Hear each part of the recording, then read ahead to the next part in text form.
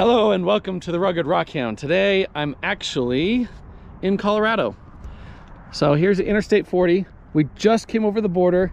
This is Rabbit Springs. And the reason I'm here is we're just stopping on the way to Grand Junction, Colorado. And apparently in this area you can find some agate, jasper, and some iron concretions. So I'm just gonna take a quick look around because it's right off the interstate easy.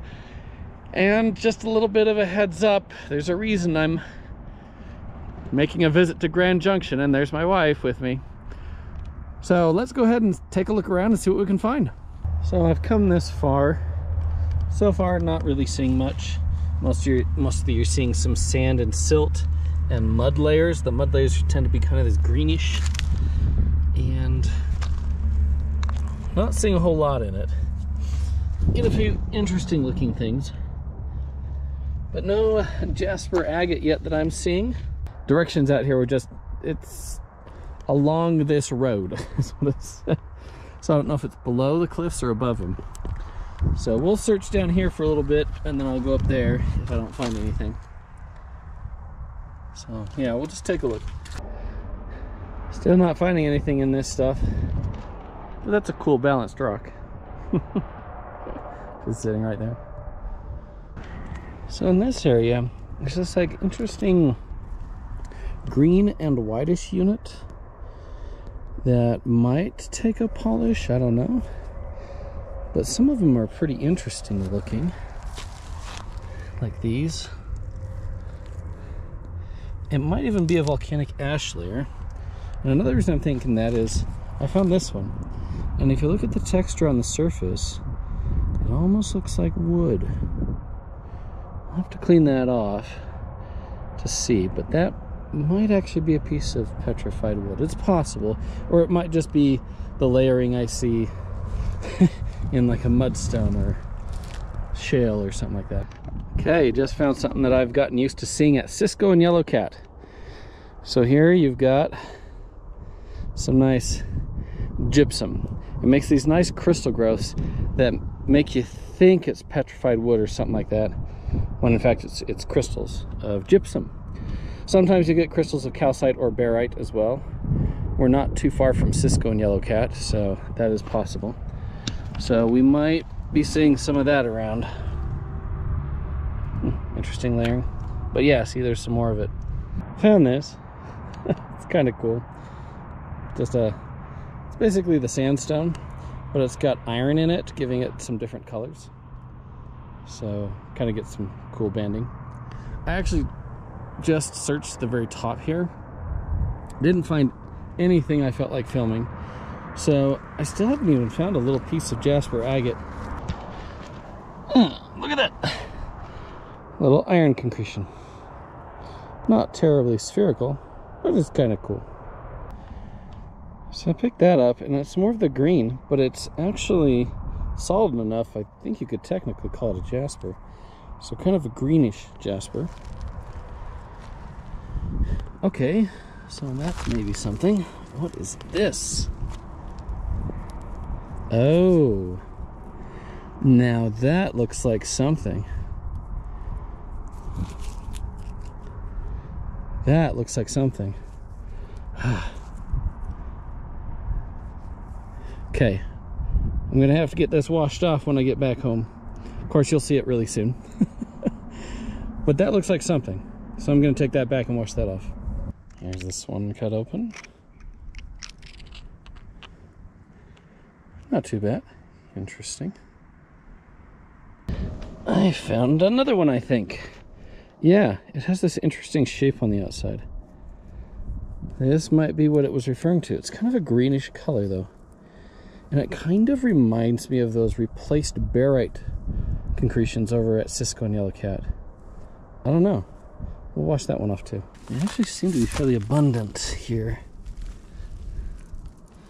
Oh, right there. So you can see a little bit going through that. That looks like a little bit of agate going through right there. Huh. Found a big piece.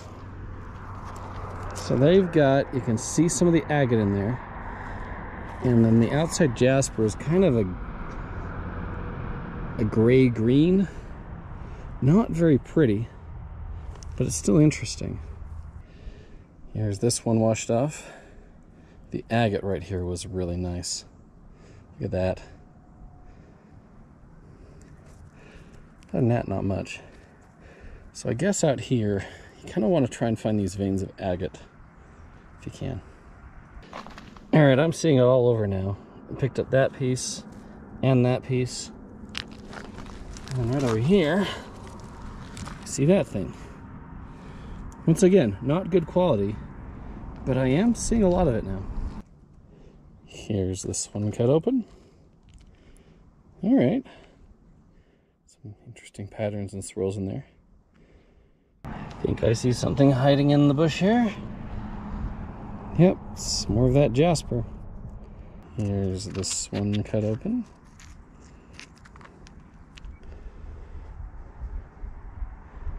Cool. And here I found the one that you got to top to. And looking at it, it really does look like that replaced barite over at Cisco Nail Cat. So I think this is the replaced barite, but it's not the pretty red and yellow you get over there. It's kind of a puke green to gray. not the most beautiful color, but there does seem to be a fair amount of it. Just found that one. It's got a little bit of an agate seam in it. Okay. And then over here, I saw that one. Okay, this one's a little bit cleaned off, and oh, it has some actual nice patterns in it. That one's actually a nicer piece. Okay, now that is much more interesting. I like that. Okay, I could definitely use more of those. Here's this one washed off.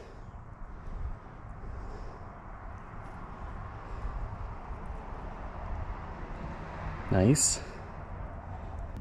Now I found something a little bit more interesting. That's a better looking agate inside there.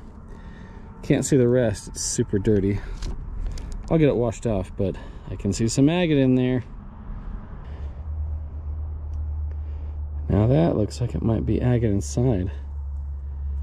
Interesting. I'm gonna take that and cut that one open. Here's this one cut open. The other side fell apart. That's what it looked like. Pretty nice. And I'm back at the car. So I didn't have a lot of time to spend today because we're kind of in a hurry today because we got a lot of stuff going on. So just so you know where it was that we found the stuff. So when I was down at the base of it, I wasn't finding much. It's when you get into this kind of central green layer, maybe a little higher up, this is where I was finding it, right through here. So maybe that zone kind of going like that. And like I said, it's just off Interstate 40, Rabbit Springs exit. You come over here to the north side, and there you go. So, of course, like always, I'll give you some GPS coordinates to where we're parked right here. So you know where I walked immediately and found a few pieces right here. I imagine you should be able to find it all along right here and down there. I just didn't see it at first because I was expecting red, brown, yellow Jasper because that's what I'm used to.